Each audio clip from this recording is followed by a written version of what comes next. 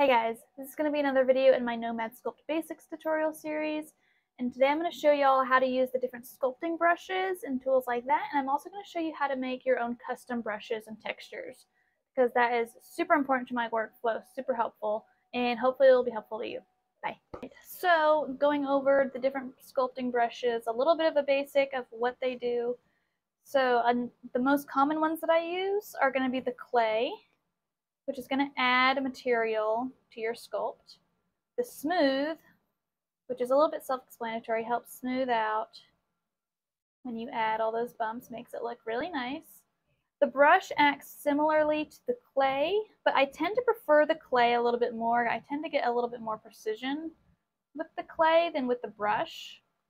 So that's those ones. The move and drag are like the bread and butter of my sculpting. These guys I use for every single sculpt when I'm kind of getting in my basic body shapes. They both behave slightly differently, but kind of can get you to the same result, same general idea. Another one I use a lot for smaller details is the crease tool, like this, which you can invert it or have it going in both those directions. Another one I use a lot is the inflate. I actually use the inflate inverted more than I do non-inverted. I use this a lot for eye sockets or noses or ears, things like that. If I make it to where it's not inverted, it adds a lot of material very quickly, is what this is good for. So those are the ones that I use most commonly. Also the flatten I use often as well. If I have a weird crease somewhere, say that I don't want there, then I can do the fill and it fills in that crease there nicely. Or I can make it not inverted and then that will go over that like that. Those are the ones I use most often. I recommend going through all the tools in Nomad Sculpt, all the brushes, and just playing around with what each of them do. That's how I got used to all of them, kind of figure out which type of brush I needed for different things. That's how you get the most familiar with them, figure out what works best for your workflow. And then I use all of these are custom brushes that I created for my different textures, different effects, and things that I wanted. So like, this is my fur and grassy kind of texture. I got some spikes there. We have, let's subdivide this to give me more triangles to work with. Those are my bricks, and my cobblestones, things like that. So the way that you make custom brushes is, first of all, I want to pick a brush function out of the basic ones that functions the way that I want my new brush texture to work, because sometimes I want, this repeating pattern like that. Sometimes I want to be able to pull out these textures like that. And sometimes I want it to just lay on top of my sculpt. So different functions, once you get used to and learn how these work, then you can figure out and play around with which type of texture brush do you want to make. So first I will figure that out. Then you tap that brush. I'm going to hit clone. And it's going to add that down here.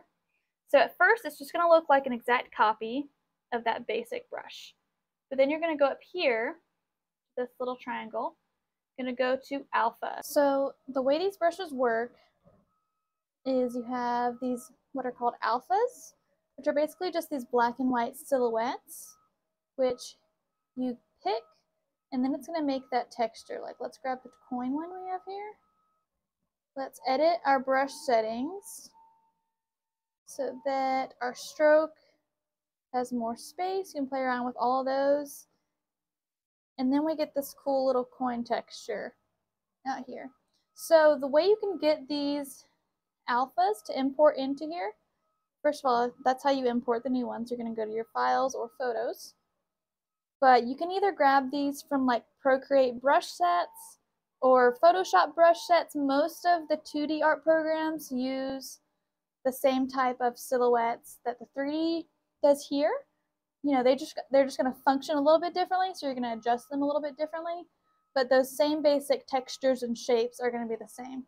So you can also go say you go into Procreate here.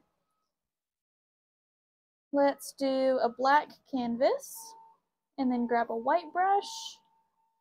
And then we can grab, say we want to do this little sparkly texture. That'll give us all those little dots and texture.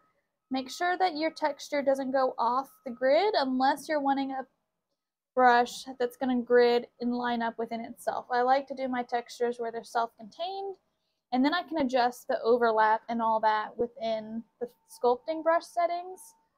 And so then you have a lot of options to work with, of all sorts of different sculpting textures that you can add using your 2D art programs, things like that at your disposal.